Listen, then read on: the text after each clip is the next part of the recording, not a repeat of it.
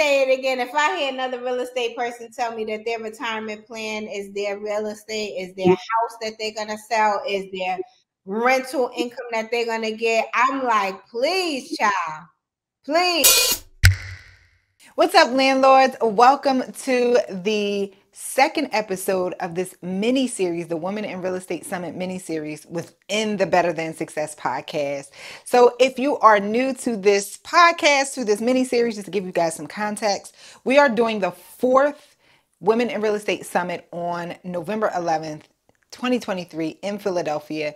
And because this lineup of women that are going to be speaking at this conference is going to be so rich and so fire, I am doing a mini series interviewing these women because I want you guys, when you get to the summit, I want you to have context for who these women are and what they've done so that you can get more bang for your buck at the event. This event is going to be crazy. But you know what? I'm not even going to try to sell you on it right now. One thing, real quick. The audio in this episode is kind of messed up. The first episode and the second episode, the audio is kind of messed up. I didn't know. I shot them on the same day. I didn't know the audio was going to be messed up until after the fact. But the content in this interview is so fire. It's crazy. My mic sounds a little muffled. It's not terrible to listen to. It's totally fine. I'm just a perfectionist, so I need to explain it. That's it. You will be fine. Trust me when I tell you. I don't do much of the talking anyway. My guest does. That's all that matters. Her mic sounds great. Let me read off her bio. Lindsay Smith, CEO and founder of Lindsay Smith, The Agent Inc., is a respected insurance figure with 13 plus years in financial services. As a licensed life and health insurance broker, she's dedicated to educating and raising awareness. Lindsay authored Creating Wealth Through Life Insurance, a highly informative book. In 2020, she launched a mentorship program that assists fellow agents. Lindsay holds a business administration bachelor's degree from Baruch College, 2004, and is a member of the $1 Million Roundtable and the National African American Insurance Association. Clients trust her financial expertise to safeguard their family's future and goals. She's proud to serve and help her clients succeed. So, okay, let's hop right into this. Everyone, welcome to the stage, Lindsay Smith. Thank you so much for having me, Nicole. Super excited to have you here. Yes. So, Lindsay, I just read off your bio. Why don't you tell us a little bit more about yourself in your own words? Okay. So, when you got to speak about yourself, you got to figure out what's important that you think is important. But anyway, my name is Lindsay Smith, and I have been in the insurance industry for 13 years. I started in 2010. The funny backstory behind me is that I used to be in entertainment. I actually used to intern at Vibe magazine back in the day, if any of you guys know what that is. Then from there, I actually started a kids clothing line called Tiny Pants with my co-partner. From there, I ended up being in fashion. I used to do something called celebrity placement, which was marketing. And then I finally got into what I went to college for, which was finance. And I've been in financial services ever since 2010. So I've been kind of like a serial entrepreneur. But this is where my passion fell into. Always been really interested in learning how to grow money, learning how to keep money. And so especially coming for the earlier years, being in a business where we would just spend money crazy in the whole entertainment side of things.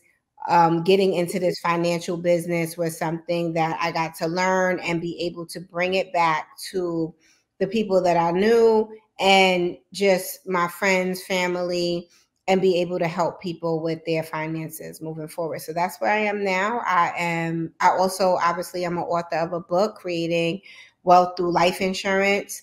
I mentor agents. So anybody who's an agent looking to be in the financial business, I'm mentoring agents. Also, I have an agency where I bring agents under me and I train them and get them prepared to be able to go out and make sure that the people in the community, the people across the nation have life insurance and fully prepared financially with everything across the board when it comes to finances. Why don't you tell us a little bit about, right, like you made a lot of transitions in the beginning part of your career, when you decided to become an agent and like say, okay, you know, I'm gonna go back to my roots, I'm gonna go back to where I came here for.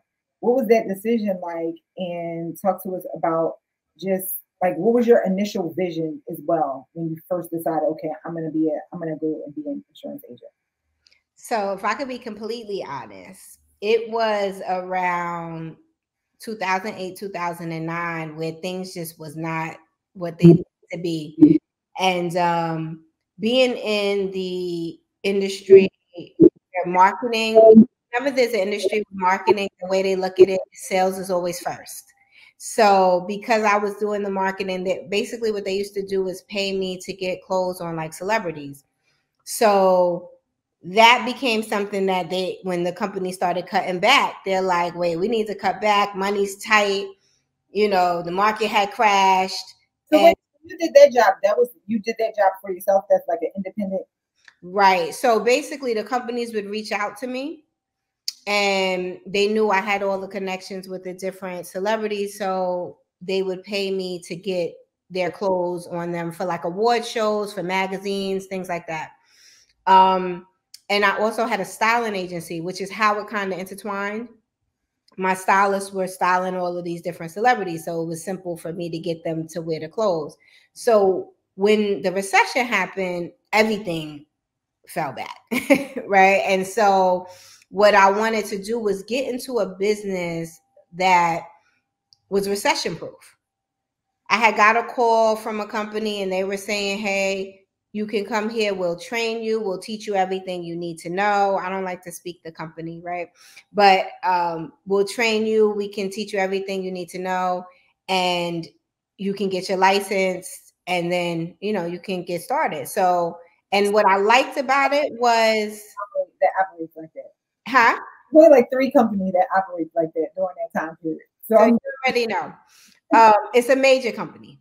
Right. I don't like to speak their name because, you know, they got issues of you speaking their name. So I was with them for 10 years.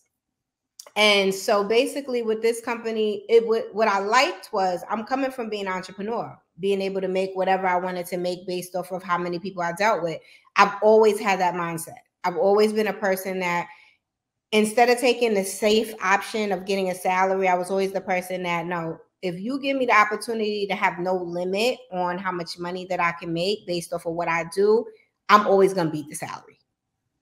So I got into this business because it was no ceiling. It was, you can do whatever you want to do. You can get in, you could do life insurance. You could be a financial advisor. You could do disability, health insurance, whatever it is you wanted to sell. You could do group business, whatever. And so I got into the business and I had got my securities licenses and I kind of focused more on life, health, disability, long-term care, those type of things. But because I did really well, I got sent all across the nation to all of these different conferences where they were teaching, and it wasn't a lot of people that look like us, and definitely not women, because this is really a white male business. So, you know, I was the oddball and I was in there in my pink dress instead of my black and blue suit with my French nails. I had pink nails, you know, and that comes off very weird in the financial business, especially at these kind of companies that are very conservative. And so I was learning all of these things that I was like, I want to bring this information back to us. All of these ways that they were setting up their money for retirement, for now, investing, real estate, all of these different conversations we were having that we were like not in the room, you know, and all these other cultures were there. It just wasn't us. Mm-hmm. And so I had said that what I wanted to do was eventually branch off from being with them and be able to deal with whoever I wanted to deal with. And so I did that for 10 years. And eventually I wanted to get on social media and start really kind of teaching our people about insurance, because brochures and all of those type of things, they don't speak to us. We need some more layman's terms, put it into perspective based off of what we're dealing with and the kind of mishaps our families are having. And I wasn't able to do that being with this company because they regulated our social media. So I had to leave there, and I took a leap of faith. And I said, I'm going to leave there and I'm going to start my own agency. I'm going to be a broker. And what that means, guys, is that means I'm able to sell any company. So I'm able to broker to any company which best suits my clients. This way I don't have to say I'm only selling this one company and what they have. I can sell whatever makes sense for the individual. But that's how I transitioned. And it's been great. It's a great business. When did you make the transition? That was in 2010. Oh, okay. So you are OG. That was in 2010 when I went from being in that industry to moving into the financial services industry. Got it. Okay. No, I mean from when you decided to be your own. Oh, 2020. Got it. Okay. 2020. 2020 I left. But before I left, so even when you're in a captive company, before I left, once you had certain numbers and you were 3 years in, you were able to sell other companies, but they regulated the products. So you couldn't sell any product. It had to be a product that they were okay with. But I started selling outside maybe 5 years into the business, maybe 2014, 2015, I started selling outside. So I was familiar with the broker side.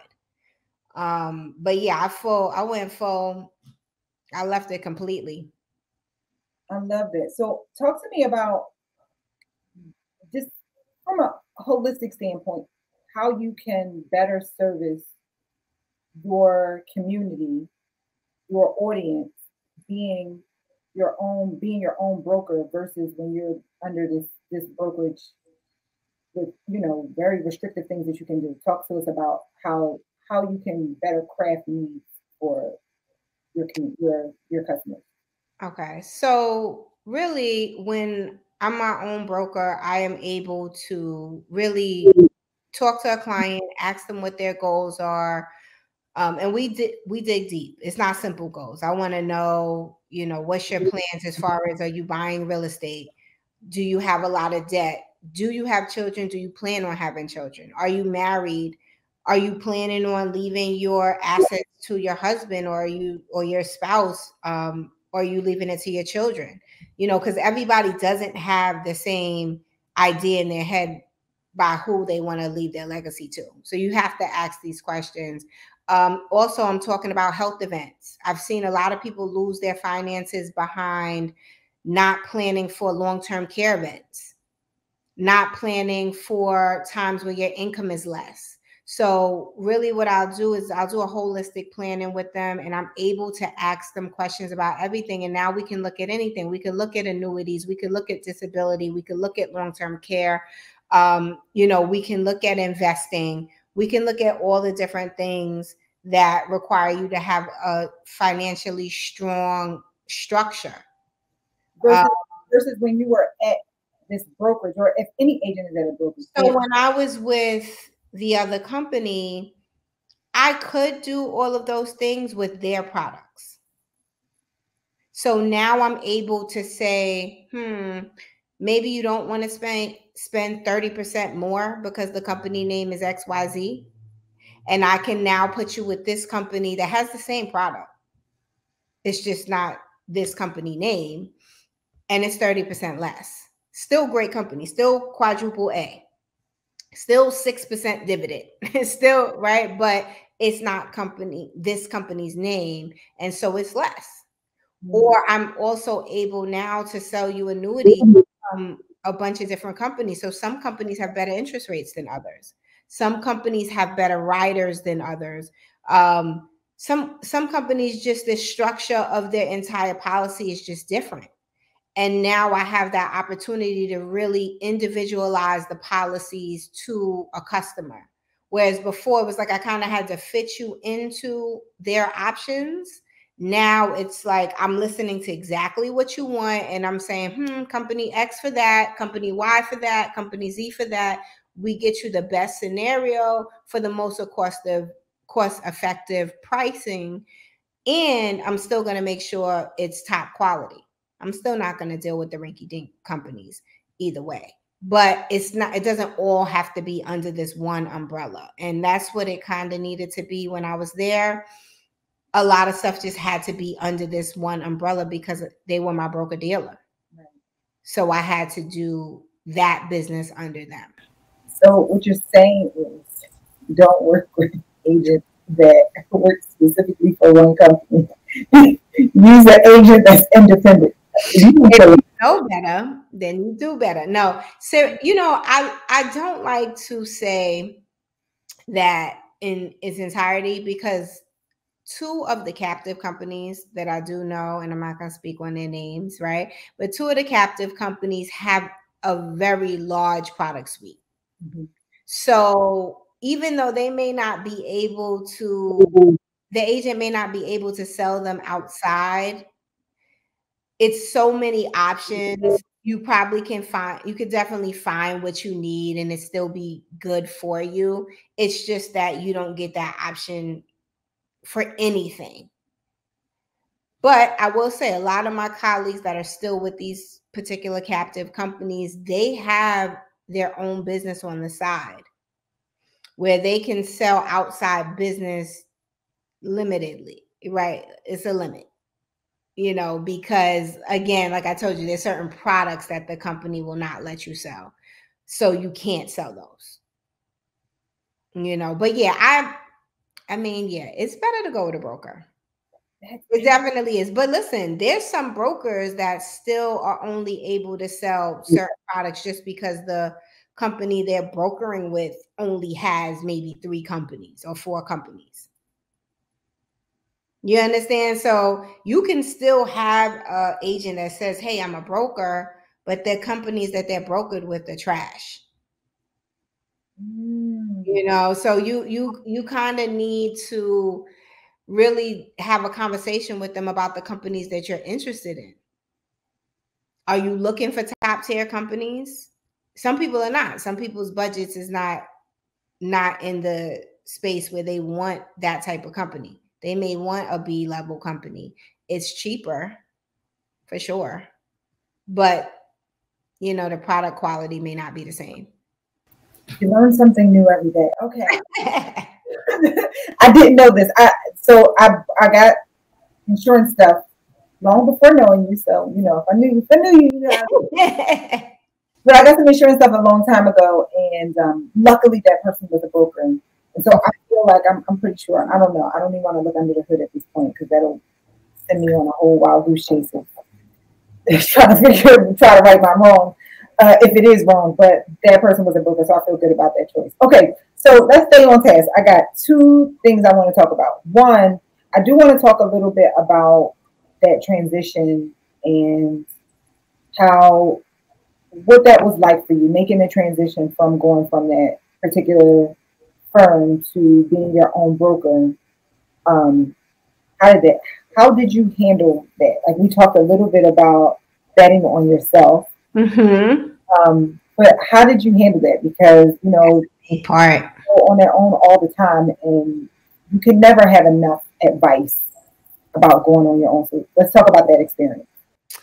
So I'm going to have to be honest with you guys. I contemplated for literally 3 years before I left. Like I was on the bridge of leaving this company for years.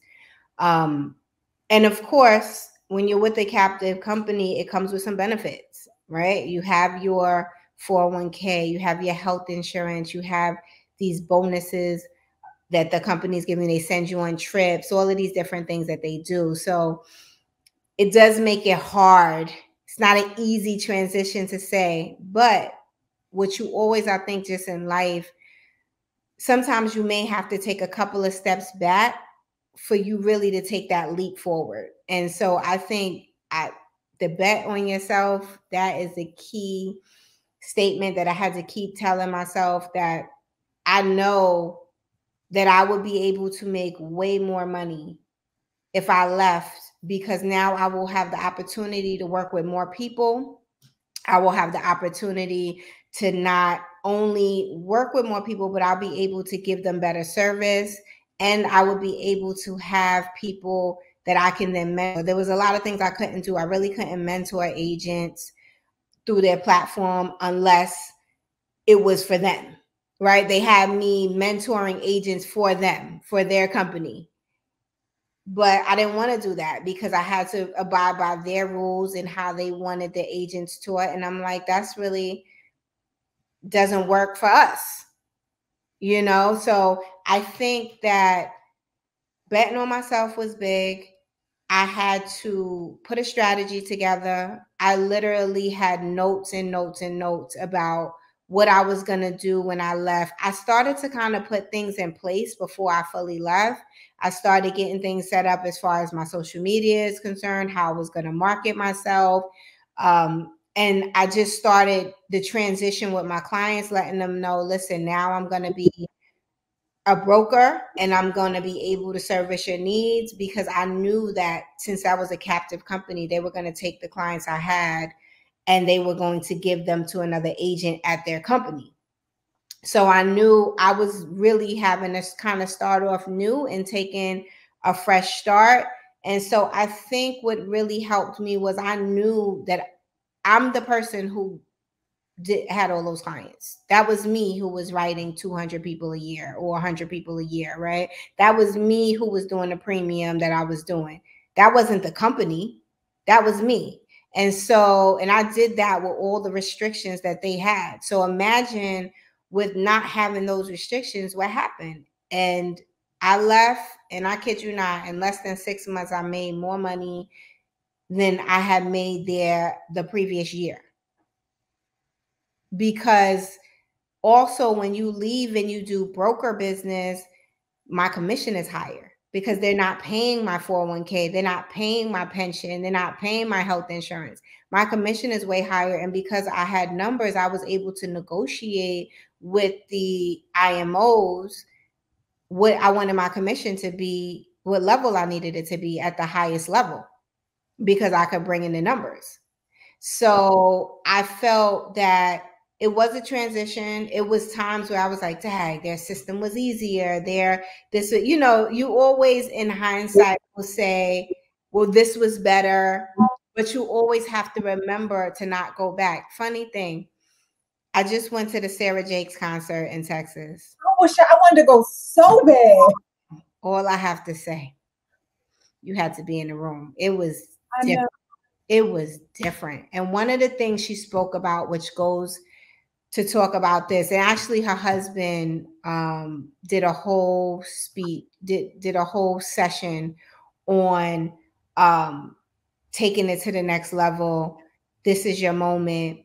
And one of the things he said was that in the book of Esther, how basically they were in a bad situation, and God told them that they were going to get moved into a new situation. And everybody was so excited to move to the new situation. They get into the new situation that God places them in, and they realize they don't have no food, no water, all these things that they thought that they were going to have. And they were like, well, why wouldn't we just stay where we were at? But where they were at was horrible. Where they at was horrible, but where they were at now wasn't great. And so what he said is that you got to be willing to go through that part where it's not great, where you can look in hindsight and see that that was horrible, but because this doesn't seem great, you're starting to say, hey, I want to go back there. And really, if you just stick this area out, greatness is on the other side. Greatness is on the other side. And so I think in business, a lot of times when you transition, that's exactly what happens. You were in a situation that you weren't happy with. You wanted it, you either wanted to change, you could have hated it, you wanted to do something new. And when you switch out of the situation, the in-between situation is never great. That transition is rough. And it's in a space where you start to ask yourself, well, maybe that situation wasn't so bad. But it was. It was. When you were there, you knew it was bad. But because you're moved into a situation that's not great, you're like, I don't know. But if you don't stick it out, you don't get to the greatness. You don't get to see all of what you worked so hard for. If you just keep pushing, you keep pushing, you keep pushing, then when you get to the other side, it's like, yes, this is what I knew it was going to be. But you won't get there. And this happens in real estate. This happens in every aspect of your life, relationships, real estate, business, everything. Just think about times when people get in a situation when they purchase a house their first time and they really didn't know what the heck they was doing. And they're in that gray area and they're like, dang, maybe I shouldn't get involved. Everybody told me that I should, but I shouldn't because I should have stayed over here. I was happy over here. You're losing money here because you didn't get your education that you needed. But when you get out of this situation and you finally close this door, it was a learning lesson. And now when you buy that next house, you now know all the things that you don't want to do ever again. And the next situation would be better. But you know what people do? Oh man, you said so much. Oh my goodness. But you know what people do? What? People turn back around from when they get to that gray area. But also specifically with real estate, what they do is they get into that first deal and it doesn't go according to plan. A lot of people, not most people, maybe, I don't know, it could be most people, but a lot of people get burnt and be like, I'm not doing it again. I got burnt. I'm not doing it again. And they will say that real estate is not for them.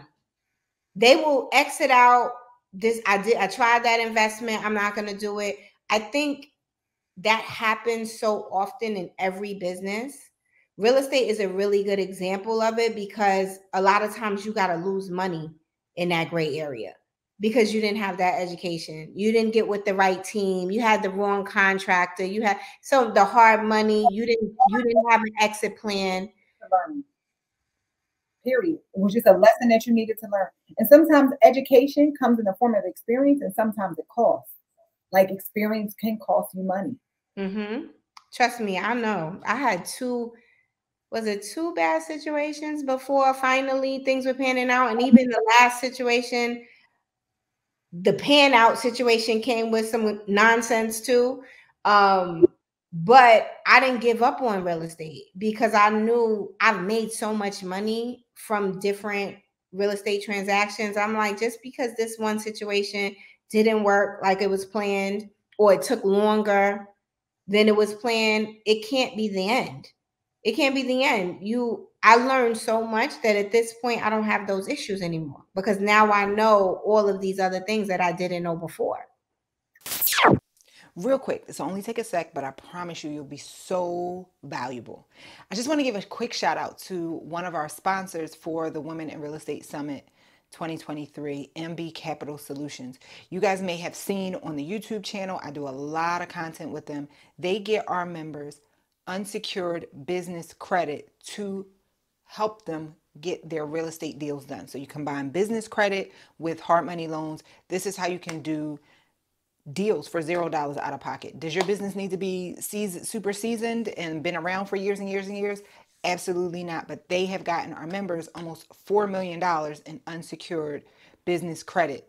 I promise you it is well worth the call. So what I need you to do is hit MB Capital up, mbcapitalsolutions.com. I'll post their information down in the description. If you're listening on the podcast, it'll be in the description of the podcast. And tell them that Nicole from BTS sent you. You will get a discount on their services. So if you need some business credit, you need some extra capital, hit MB up and tell Nicole sent you. You know, so this brings it back to the original statement when you keep talking about betting on yourself. And so when we were talking about this earlier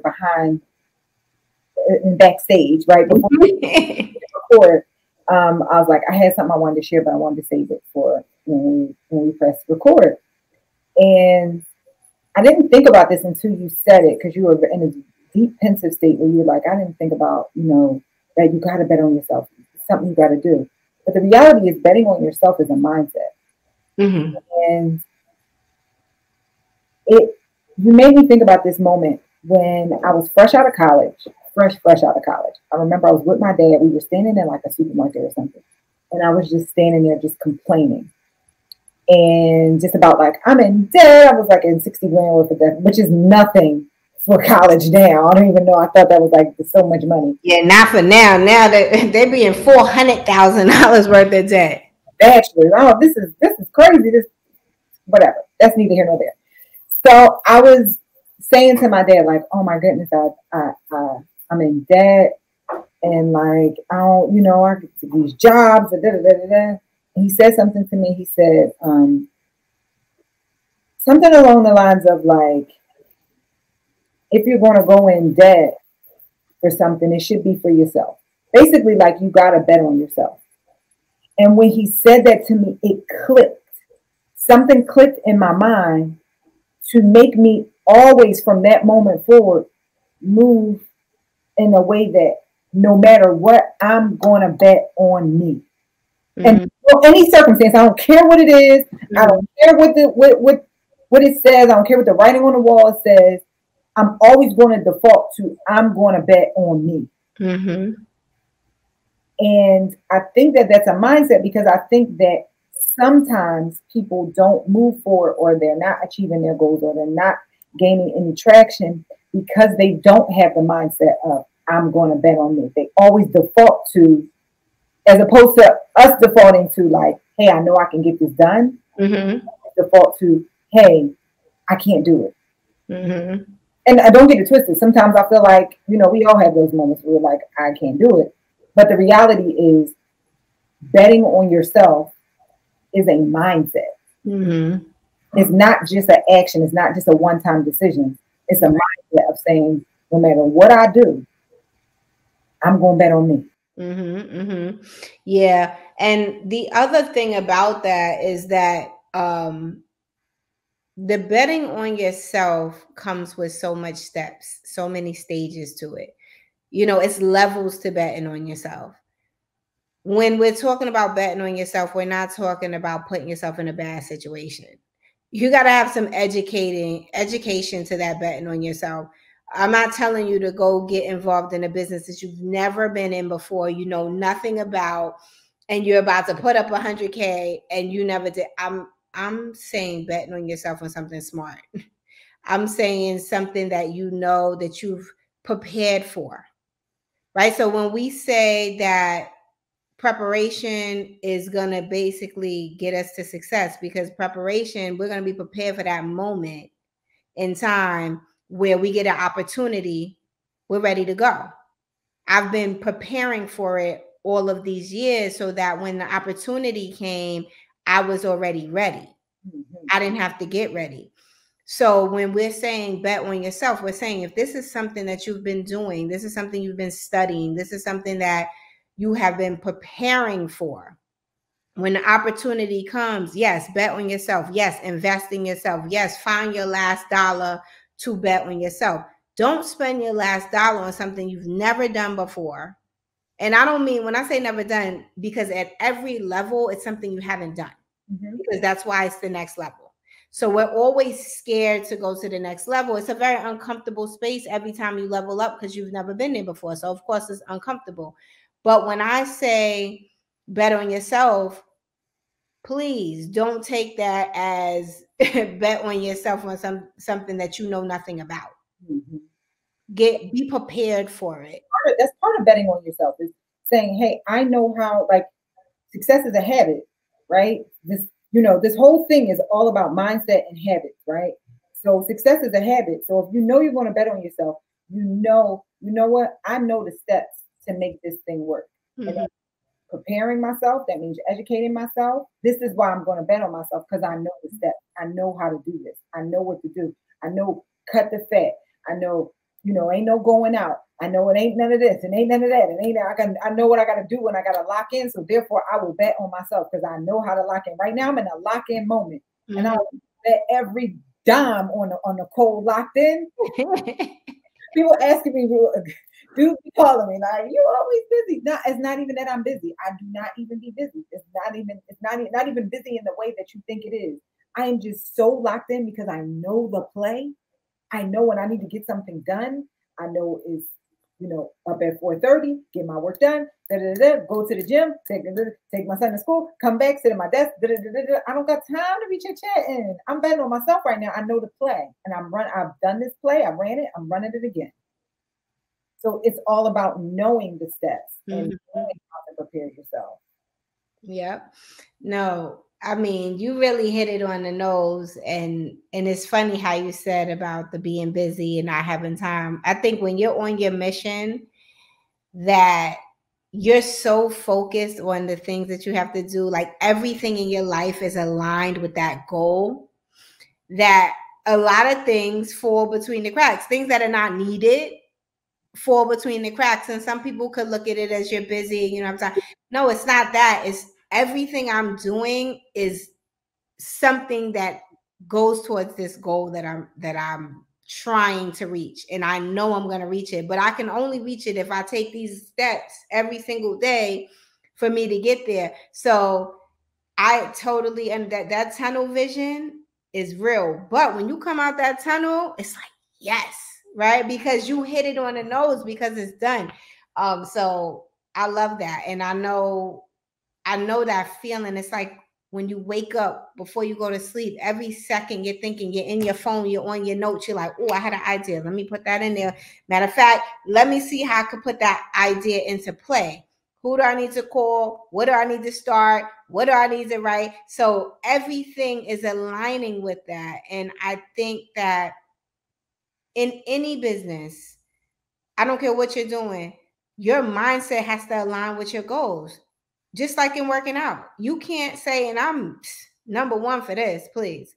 You can't say you want to lose 10 pounds and tonight I go out to eat and I'm going to eat a half a plate of rice. I'm going to have steak. I'm going to have an appetizer. I'm going to have soda. I'm going to have liquor. What 10 pounds do I want to lose? I want to gain it. My actions are saying gain 10 pounds. Right.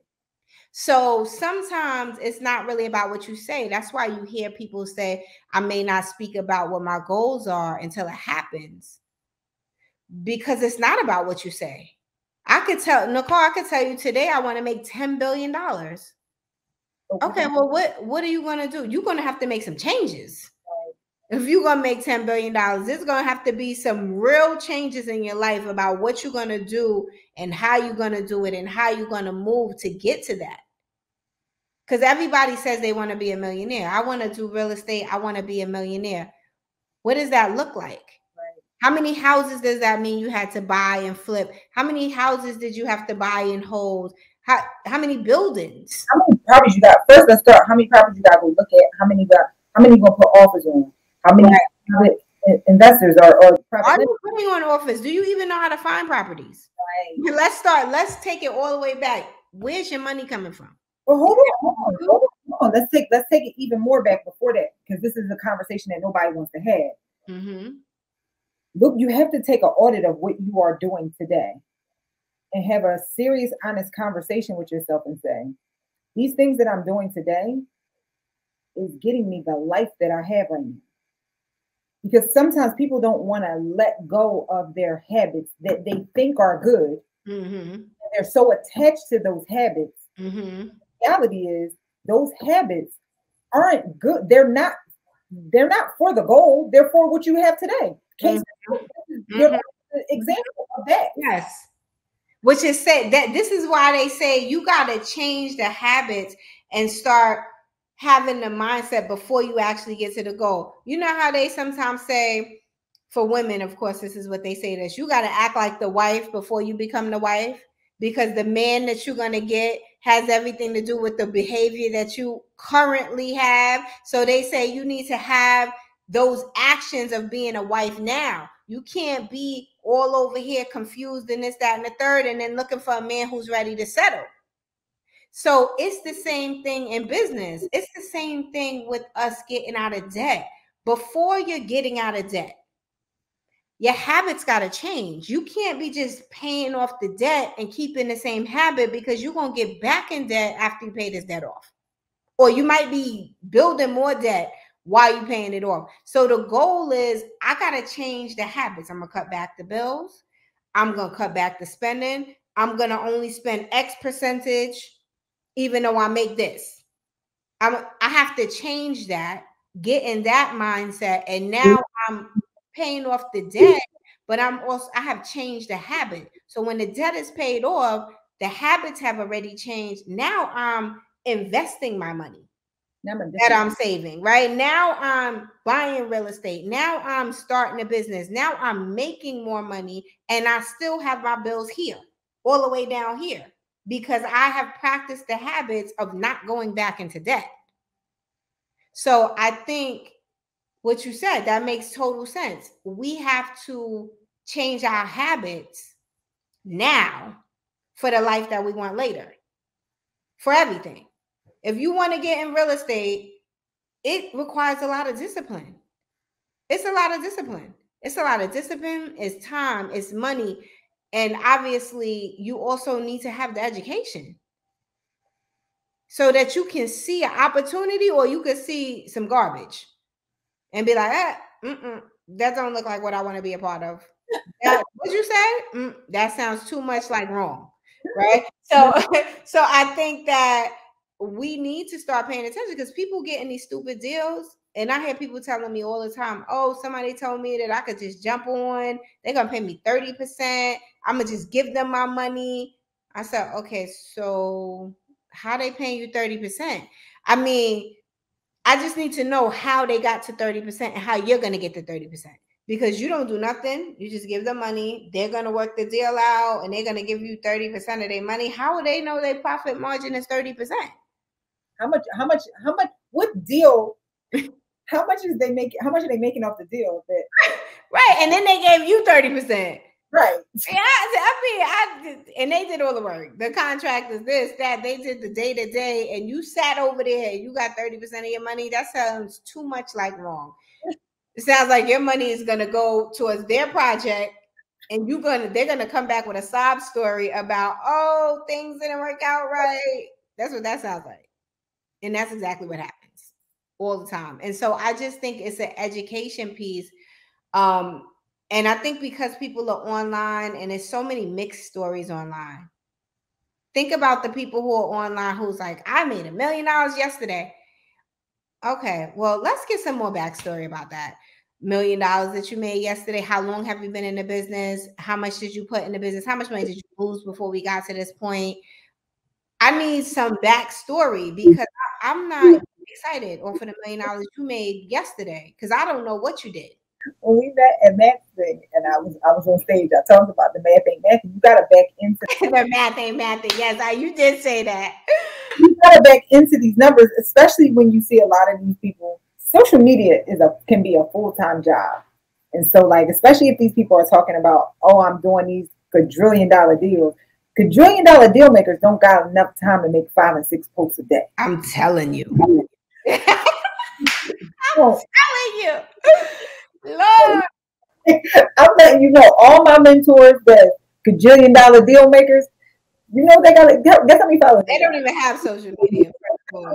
I would just start. They're not even on there trying to show you how they made their dollar. First of all, they got 7 followers. I mean, they're definitely not interested in teaching you. I was talking to a colleague not too long ago, and they have a huge following. Mm-hmm. They don't have a whole lot of deals, and so they be kind of calling themselves, reprimanding me for not posting enough. And I was like, listen, I post just enough to do what I need to do. I can't do no more, because I'm over here working. Listen, you're gonna get what you're gonna get from me on social media. That's just what it is.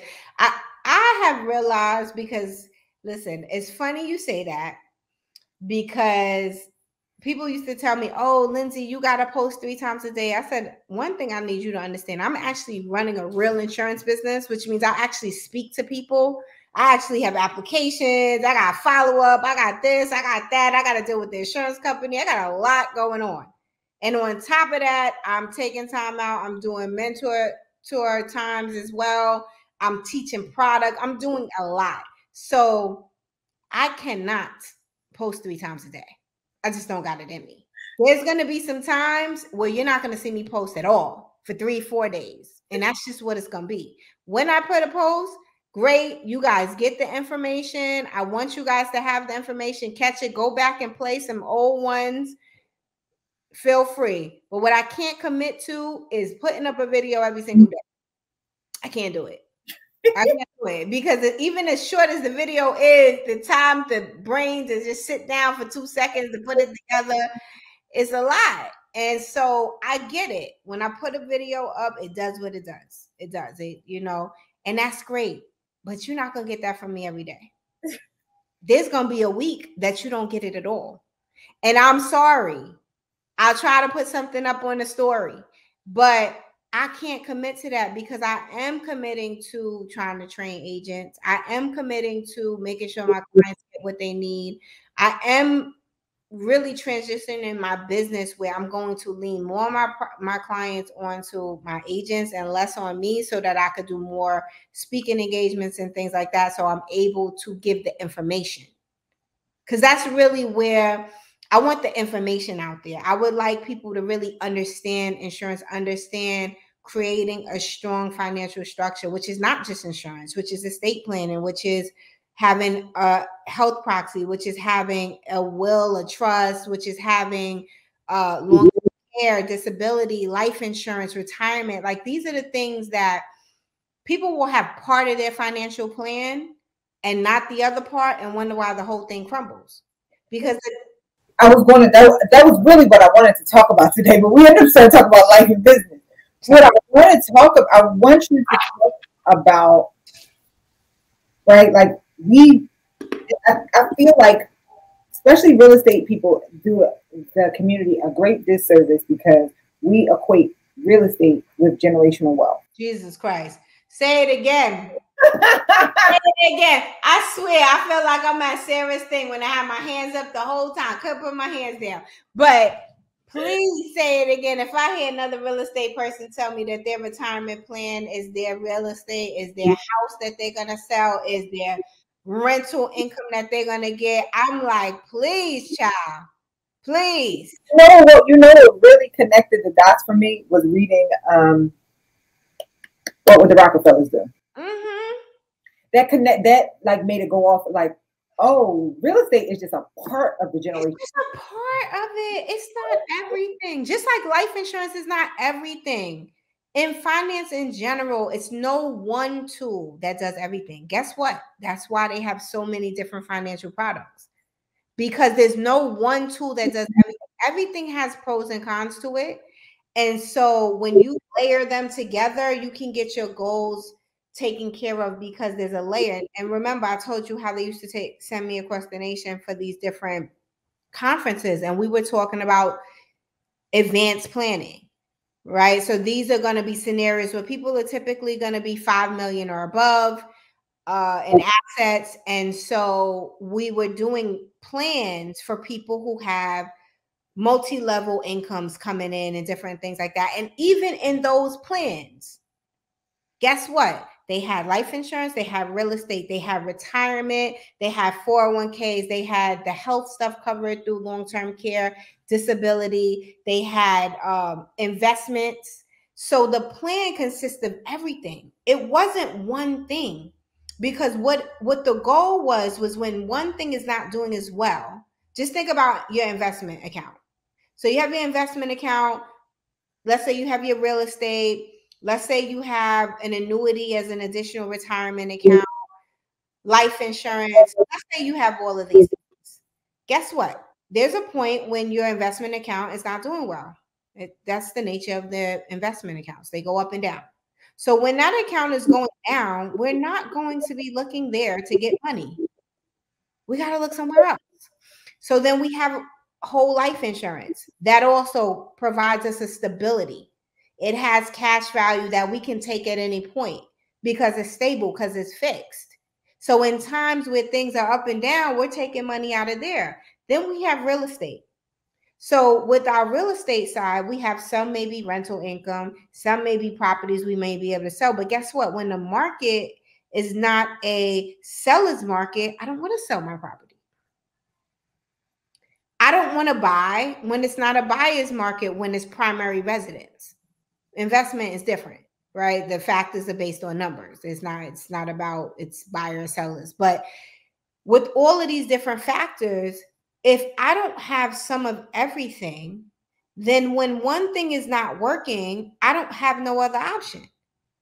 So when it's not a seller's market and I'm ready to retire and I got to get the house I thought I was going to get $1 million for, now I can only sell it for 700,000, and guess what? That cut into the equity I thought I was going to get. So now the retirement plan I thought I was going to have is not the same. No. Because if we planned for retirement, if we either had an annuity that created a lifetime income for us, or maybe we had a whole life insurance that we took out a tax-free retirement income from, or maybe we rolled over a past 401k into an investment account and we took that money out and dumped it into an immediate annuity. We could collect the tax-free, not tax-free, but we could collect the income from it. There's other options if we have all of these things. And it's such a big argument online. You know, these people will be on my page going crazy saying, I don't need whole life. I can just borrow from my bank account. Well, go ahead and borrow from your bank account. And when you die, is your bank account going to pay the death benefit too? I just want to know.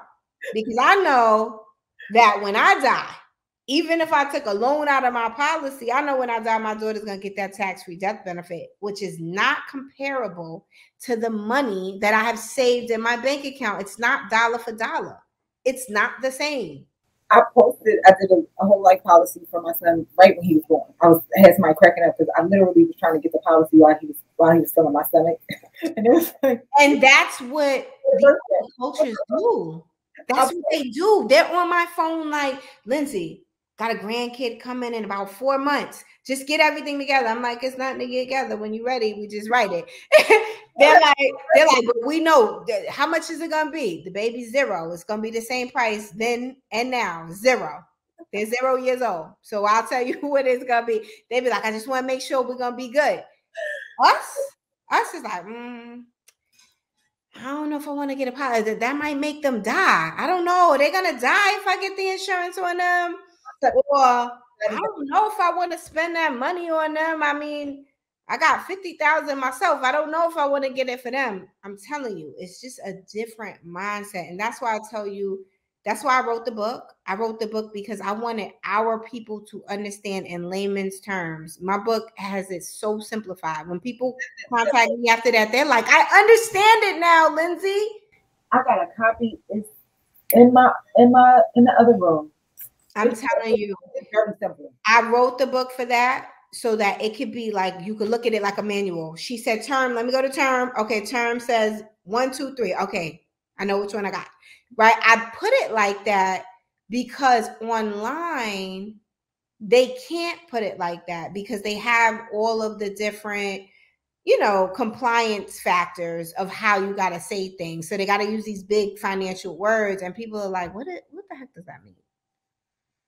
So, that's why. But that's also the reason why the transition to me starting to try to give more of my clients to my agents and starting to speak more. I really want to get the word out that our people understand insurance and how it could be useful, how it could be useful for retirement, how it could be useful for real estate, how it could be useful to start a business. I have quite a few real estate clients. Like one of my clients, he buys hotels, and we set the policy up so that he was able to purchase this hotel property he was getting, and be able to borrow the money from the policy immediately so the money can make money while he has his money out instead of him just taking it out of his bank account. But guess what? In the midst of that, got an $11 million death benefit. So if he dies, his family will receive the 11 million, which is not nowhere near. I think in total he put in 400K. So if I told you, Nicole, give me 400K and I give you your son $11 million, are you going to guarantee? Not me in my pocket, the 11 million, guaranteed. Are you not going to take it? Are you going to tell me that, oh my goodness, I don't know if I want this policy because I think I could just borrow it from my own bank account and just, yeah, but if you take it from your bank account and something happens to you, your son don't get the 11 million. The building ain't worth 11 million. That's the missing piece. We gotta, we so busy trying to figure out the wrong in it. We don't want to do it. We missing out. But you know, the other thing I think we're missing out on,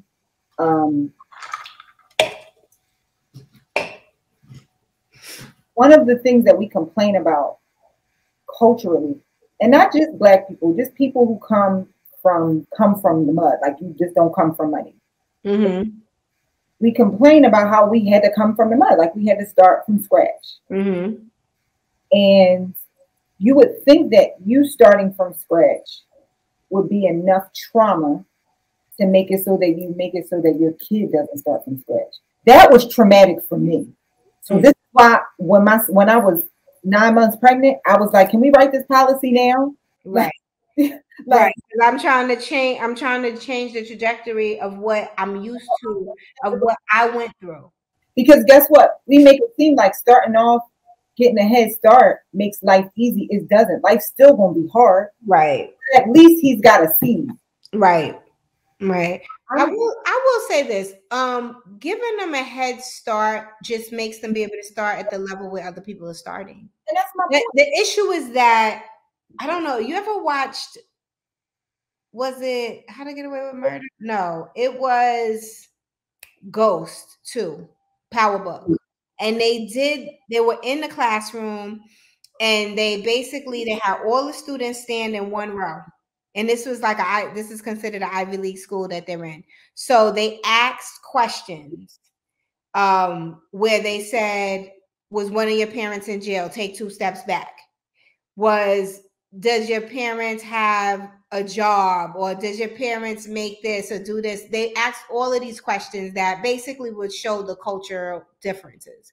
So the white kids kept taking these steps forward. There was the Black kids were just stepping back. And then for certain things, they would step forward. They were saying, does your family have a trust? Right? And so in the end, they said, this is how you start off compared to your peers. And one of the girls had a really bad situation. She was all the way in the back. And so by herself, this Spanish girl, and the rest of them was staggered. But of course, the white male counterparts were all the way in the front. They had the advantage. And they said, and that was the best way to point that out, to show you that we're not starting at the same space. They're in better schools sometimes. They have more access to cash. They're not having an issue with getting a loan. They already have real estate. They don't have to get the down payment to get the real estate. They have real estate. They're owning it already. So they already have things that they have life insurance. They're born into life insurance. It's not about them having it. It's about how much they got. Right. And these are the different things that we don't have. They have IRAs from kids. Their parents have had paid them out of their business at young and paid into IRAs from young. So when they're an adult, they already have $1 million saved in an IRA. They're ahead of the curve. Remember, in retirement, our culture is so messed up. I'm telling you, people are in their 50s. They don't have $100,000 saved in the retirement accounts. And they're supposed to retire at 65 and have enough money for the rest of their life? No, you need millions in your retirement account at 65 to have a decent salary for the rest of your life through an annuity. If you're trying to let's just even say the salary of what they say is the average household here, only $50,000. So let's say we're saying it as low as something like that. But at $50,000, you still need at least $1 million or $2 million to guarantee for the rest of your life that you get $50,000 a year. And don't forget inflation. You need the inflation increase. So These are things that we're so far behind. You know why? Because when we get a 401k at 22 and 23, by the time we're 30, we spent all the money, we borrowed the whole thing. We get into a new job and we get a new 401k and we put the least amount of money we could put in there. They say 1%, we do 1%. And so we don't save for retirement as if in the retirement world, this money is going to fly from the sky and we're going to all of a sudden have money. No, that's why your parents is 80 years old working, because Social Security is not enough. And that's not guaranteed for our generation. It's not guaranteed, especially for my kids' generation. So we got to do better. You know what? We got to wrap up, but I'm going to say this. Oh, yeah, because we had an hour. I mean, we talked about everything. I mean, but you know. Sure did. This is a good conversation. See, I told you I was going to win you over as my friend. So, you know why I've been saying this to people? Even though we are, as a culture, waking up financially, we are slowly waking up. Mm-hmm. The reason why we don't do these things is because we don't know what to spend our money on. Mm-hmm. We only know what's been put in front of our faces. Mm-hmm. If you give cars, Louis bags, all of that. Yes. Mm-hmm. So as much as we have all this information out there, people are still very ignorant. So the whole point of me saying this is thank you to your work. You have a lot of work to do out here. Because it's not about just getting up there just to get up there for no reason. It's to tell people, hey, there are other things to spend your money on. They get these checks. They get a 401k. They cash out that 401k. They cash the whole thing out. And they go and buy stupid stuff, cars, this, that, and the other. Not because, it's for a myriad of reasons, right? But mainly because they don't know. They don't even know how to say, I don't understand what insurance is. Mm-hmm. They don't know what to spend money on. Mm-hmm. So this is why your work is so needed. Like, I could get into some personal stories about people that I know, but your work is so needed. Mm-hmm.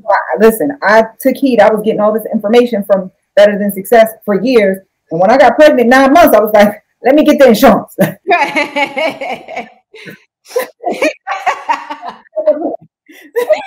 It's so funny. I'm dead serious. I was not playing. My son was not even a month old.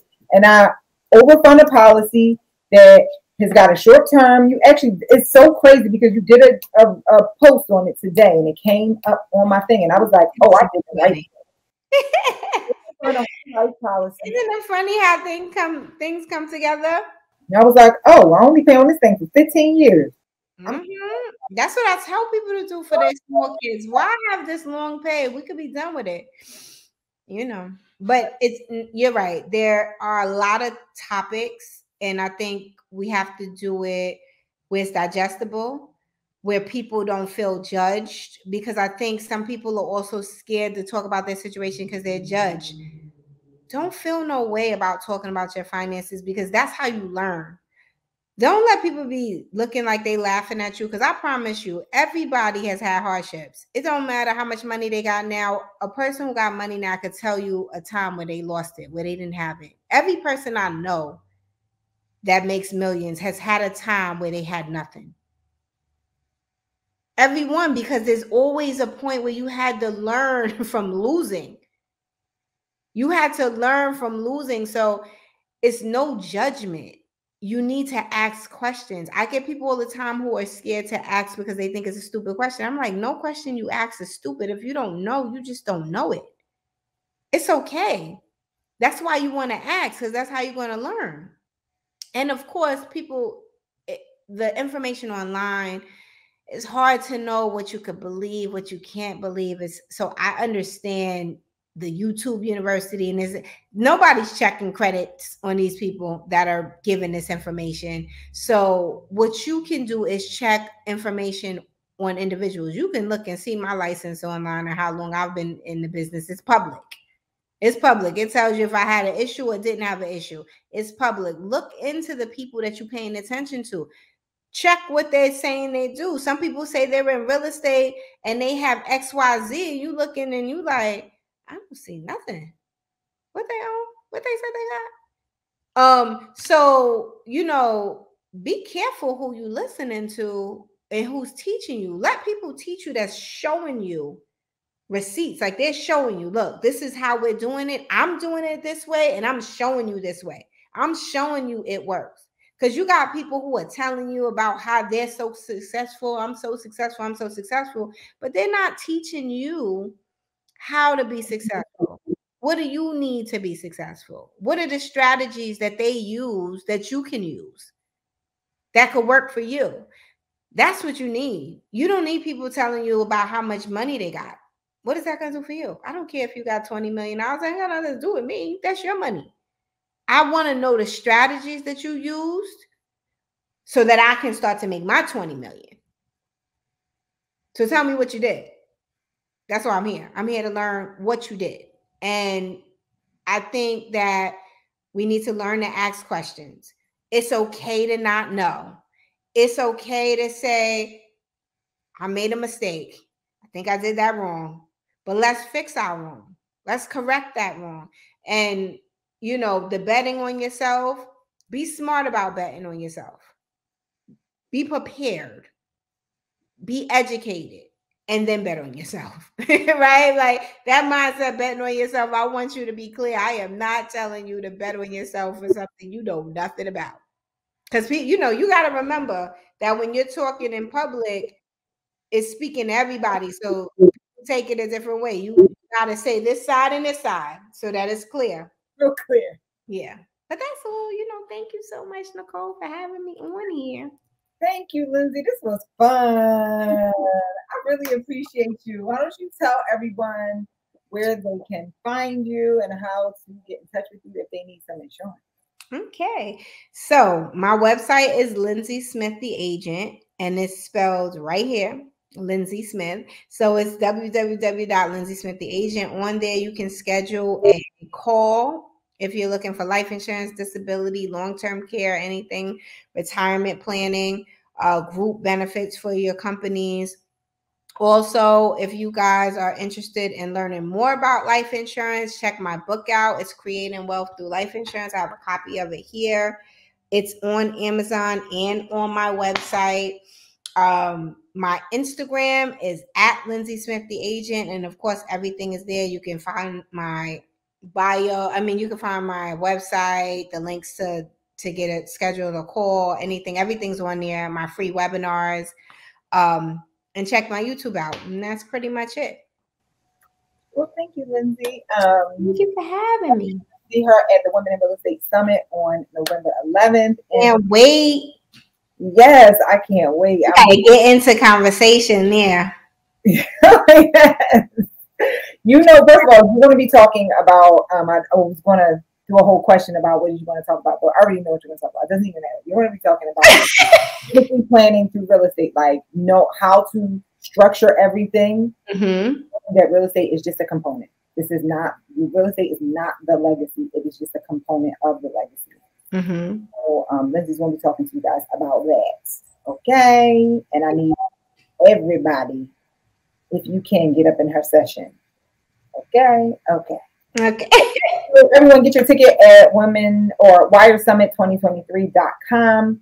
And Lindsay, this was awesome. Thank you so much. I really appreciate you. And I can't wait to spend time with you. Yes, thank you for having me. See you guys at the Wire Summit.